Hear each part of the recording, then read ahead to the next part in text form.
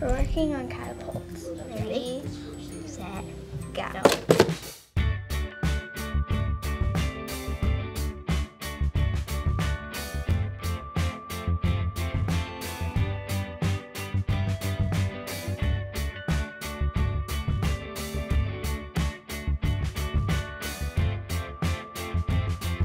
They're doing a summative assessment as far they finished working on angles, being able to classify them, being able to measure using a protractor.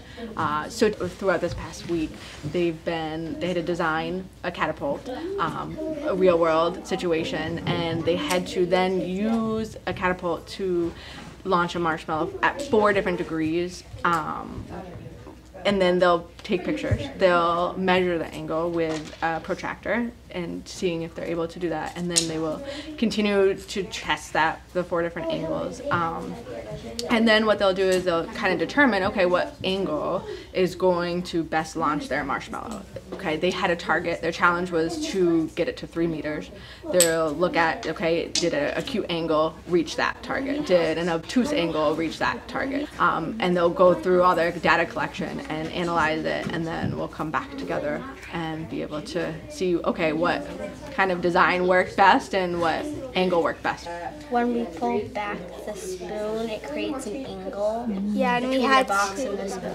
These are our markings from where our angles are, and these are some of our measurements. So we were studying angles,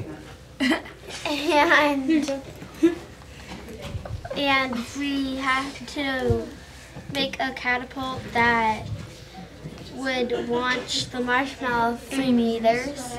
So we worked on continuously measuring angles, practicing, and being able to classify them. So this is kind of like their final show. Can they measure angles? Can they classify as acute, obtuse, right angle? Go.